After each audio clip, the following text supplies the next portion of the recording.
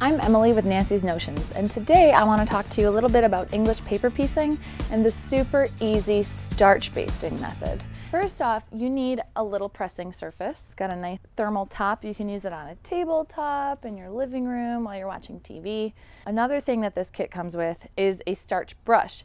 You can refill this little guy because you just unscrew it, spray your starch in there, and you can use this guy over and over. This is a nice set of size 10 needles. They are really, really slender. They have a nice small eye, and the most important part, they're really sharp. So when you're hand stitching, you're not going to run into a lot of resistance from the fabric. Lastly, in the kit, we have this fingertip stiletto that you wear on any finger you're comfortable with, but I'll show you where this comes into play in just a moment.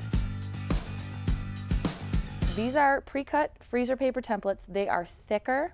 The one side is covered with just the slightest amount of wax, which is going to come in handy when you need to put it onto the fabric. It doesn't want to shift when the wax melts in. So what I'm going to do is I'm going to take my trusty Clover mini iron and I'm going to lay this paper piece so that the wax side is down. We're going to hold that in and let the wax work its magic with this scrap piece here. The thing I love about English paper piecing is it doesn't have to be perfect. So I'm just gonna eyeball this and cut about 1/4 inch. What we're gonna use is Missie Carpenter's fantastic starch method, and I've already got my starch brush loaded. You can see the liquid in there. That's just regular starch. So we're gonna just very carefully get our edge of the fabric nicely wet down with starch, and we'll take our trusty Clover mini iron and we'll start to push that in. I'm not pushing it all the way. I don't want it to crease up here or over here. I only want it to crease over the paper. Now I'm going to wet this side and I'm going to continue around, and watch this.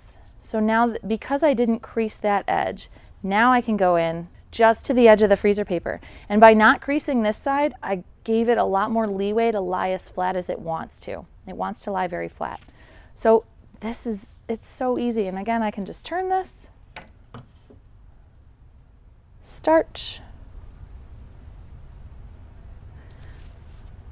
See how we're getting that in there, and we're not going over the edge of the paper, but we're always pushing that corner down so it lies nice and flat. Look at how perfect and beautiful that is, this perfect, beautiful hexie. We're gonna do a square here, but I wanted to talk about fingertip stiletto that's included with the kit. So the finger stiletto is very, very helpful, especially if you're a beginning paper piecer or maybe, you know, your dexterity isn't what it used to be. You can get right up next to that and hold that down without worrying about burning your finger, because the finger stiletto gets in there for you.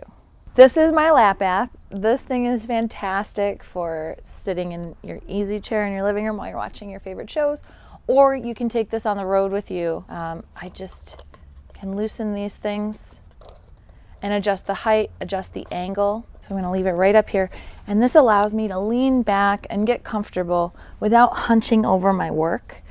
This thing is fabulous. It's got this wonderful padded cover that I can work from for my embroidery and my paper piecing, but it's also got a removable thermal cover so that I can do ironing on this. It's got a nice pocket right here, so it's got a spot for my scissors. I'm just gonna start with these two. So I've got my needle threaded.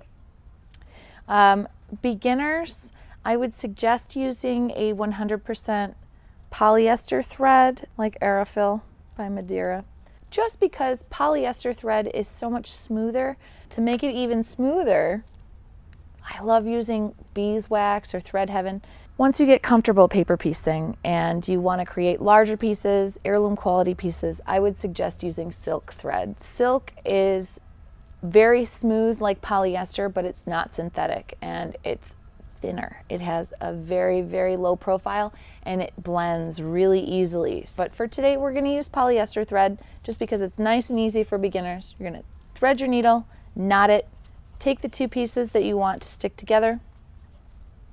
We're going to come up from behind.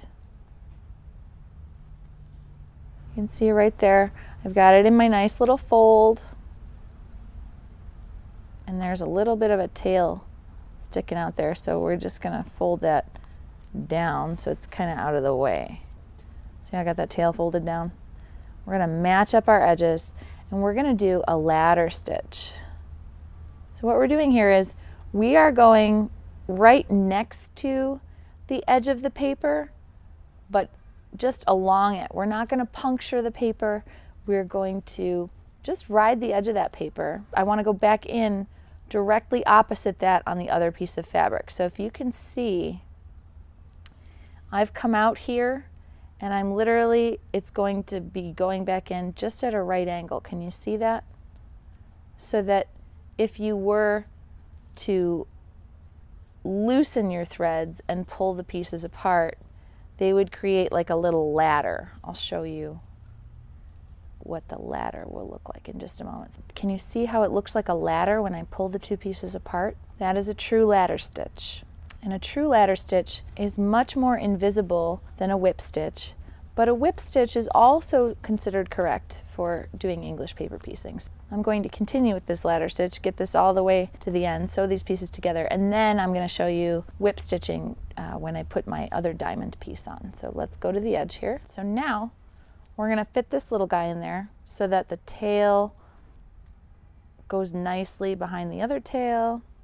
And I'm going to talk about whip stitching from this corner all the way down to the other corner. So we're going to start again by hiding the knot behind here. We're going to place those pieces so that they look perfect. And then we're going to fold this piece so that the right sides are together. And we're going to do a fancy schmancy little whip stitch. We're going to come in on this side and come up at a diagonal. See this? But just ever so slightly. We're not going to, again, we're not going to let our needle puncture the paper that the fabric is folded around, because we can use those fabric pieces over and over again. So here's this little whip stitch, and you're going to come across from where your thread came out, and again, little diagonal. Everybody's whip stitch looks a little bit different. Mine is small. Okay, and when we get to the end here, this corner, we're going to go through at a diagonal, even. Oh my goodness, that's gonna look so pretty. Now watch. Now see that when I open it, it's still very nearly invisible. It still looks great. Let's just pretend this project is finished. I'm gonna take some of these out right now. So we've got nice crisp edges, and we're going to use our tweezers, and I can kind of just pull that right out. Look at that. No worse for wear. And they should come out so easily because you didn't puncture the paper at all with the needle. So they're not actually stitched in. They're just holding the shape of your project until you're all set. And your whole project is gonna look so crisp and perfect even when the paper is out.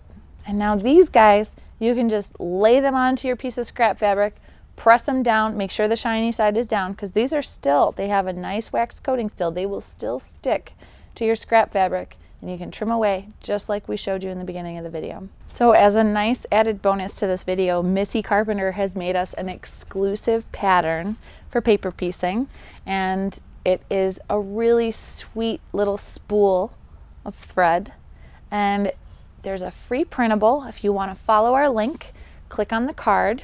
You can incorporate this into a mug rug. You can do a border of them on a quilt. This is a 4-inch square. You can enlarge it if you're a little wary of doing smaller pieces. That's totally fine. So we hope that you enjoy that, and thank you, Missie Carpenter, for sharing this incredible pattern with us. Thank you so much for watching. If you like this video, give us a thumbs up or a comment below, and don't forget to subscribe.